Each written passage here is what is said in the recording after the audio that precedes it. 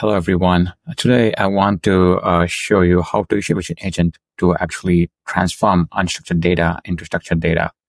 As you all know, there's a lot of unstructured data out there in data lakes and hybrid cloud storage. And some of this data is very hard to search or query or filter. So we want to know like how we can convert some of this data into structured data so that you can easily search and query over it. Today's use case is I have a video of a kid running close to the pool. So the task is to identify at what time of the day the kid is out near the pool and also if they're very dangerously close to the pool. I have a sample script written here that uses a VisionAgent. And if you see here, I have two VisionAgents created here. One is called Agent GPT-4T. The VisionAgent by default uses the GPT-4 Turbo model as the LLM. But as you can see, you can change it to any other model. So I also have another VisionAgent, which is created with a GPT-4o model, which got released yesterday. So we are recording this on May 14th, Tuesday. So yesterday we had the GPT-4 model. So I'm going to run this use case on the default VisionAgent. So here's the prompt. Analyze the video and figure out if a child is getting very close to the pool, right? And read the timestamp that is on the bottom of right of the image. Output a JSON with a list of timestamps, distance from the pool in pixels, and a corresponding tag danger if the child is within 30 pixels from the pool. If not, output safe. Let's run the VisionAgent with the GPT-4 Turbo and see what we get. So the model is planning now, and I'm going to go ahead and run the GPT-4o LLM in another shell, see what we get. Let me go over the planning. So I'm going to extract the frames from the video every 2 seconds. I'm going to run a grounding SAM model with the prompt child and the pool. And for each frame, it's going to use an OCR model to get the timestamp. So I don't know if you noticed, there's a timestamp on the bottom right here in the video. Then it's going to use a tool called object distance to find the distance between the child and the pool.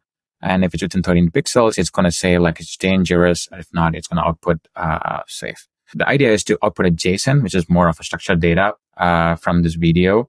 Let's see what the tools are doing.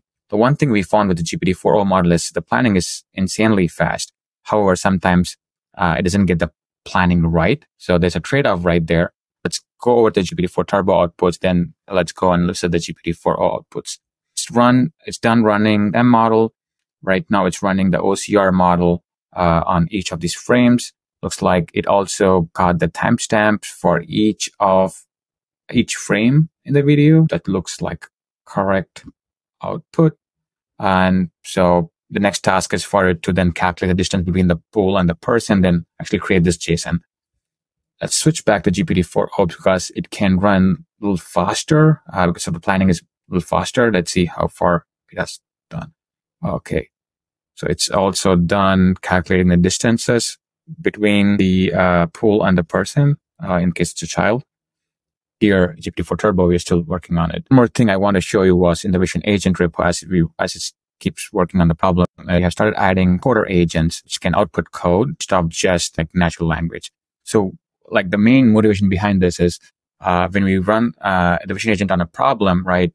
You won't be able to take this code and run it again and again on a use case so that you can deploy it. So that's why we have added these coder agents. We're working on a couple of them. I will add a link to my colleague Dylan's post to introduce the agent coder. So here's the agent coder if you want to go check it out. We're also going to have another coder agent coming out soon. So let's get back to the use case. It's working on the for each frame, it's reminding you that whether the distance between the pool and the person is in 30 pixels. And then probably it's going to create a JSON in a minute. Okay, it looks like it's done. So it looks like in frame 1, the child and the pool are 254 pixels away. And the last 2 frames, they are much closer. Okay, there it is. So that's the final JSON you have right here. So you have a timestamp, distance in pixels, and a tag. And the tag says like the child is safe or dangerously close to the pool. It also will output the example visualizations. Let's take a look at it in a minute. Then you'll know like, okay, there it is. Okay, that's the pool, the child. Remember, in this use case, the the angle of the camera in such a way the pool is not actually image aligned. It's like in a diagonal. So that's why you might have to run a segmentation model inside a bounding box model to get accurate distances. Looks like it chose the right tool. And let's see what the GPT-4o model did. Here, GPT-4o, it uses a grounding dyno model instead of grounding SEM. See, this is something we noticed. Sometimes the tool choice is a little off, but still the plan looks okay. It uses OCR, so everything else looks similar. Let's look at the final output. Also got the JSON output ready, but it looks like the pixels distance is 0.00, which is because probably it uses a grounding dyno model. In this case, it uses bounding box distance calculation, which ends up being wrong, right? So there's subtle differences between the Turbo and the GPT-4o model. I want to show you one more use case of if you run the same prompt, right, with a coder agent, and what do you get, right? So I'm not going to run it now. I already ran it before I started this video. I just want to show you what the output will be. I ran the agent, and here it is. So the output is actually a code. So if you look at it, execute function, it's actually detecting person and the pool using the bounding dyno, and across each direction it's looking for the pool bounding box and the person bounding box. It did write its own code to calculate the distance between the person and the pool. In this case, it's just a bounding box, right? So I did not use the segmentation distance tool to calculate that. It ran the OCR tool. So the code looks pretty neat. So it looks like it created a result list, and also it appended a Python dictionary here with a timestamp, distance, and also a tag.